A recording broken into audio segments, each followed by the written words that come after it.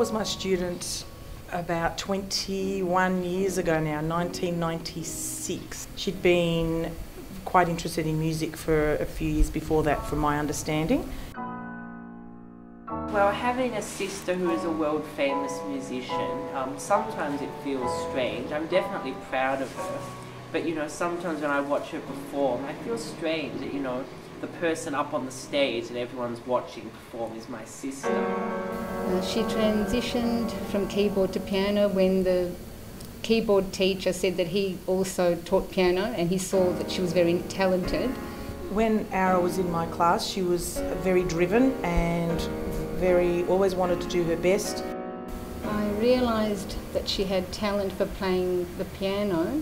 We went to visit my uncle one day and he had a keyboard out for his kids and she was interested in it. So then we asked her if she would like us to buy her one, because at that time she was also interested in a xylophone. So we gave her a choice, you know, what would you like, which one? And she chose the keyboard. The first competition that she entered was at the Dandenong Festival. Later she entered Yamaha, but it was the local Eisteddfods before she entered the big one.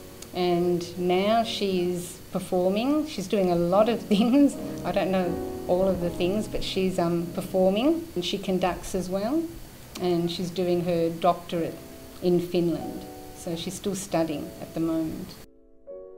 I do miss her when she travels around the world because she's actually not home very much, so we haven't really had time to, you know, build a brother-sister relationship, but we do try to stay in touch. The pressure that she was under was quite immense because there were other children of her age that really had to win. Like it was, they always won and they didn't like her there because she was a newcomer. So it was, I think it was hard for her. I was very proud of her. She had worked hard all her life, so that's what she wanted to do. So I suppose I just expected her to do well because she put in so much work. Well, when I go to watch her play in her concerts, I feel strange because I was never there to watch her practice a lot or anything. So ever since I can remember, she's been performing, and I just wonder how hard she worked to get there.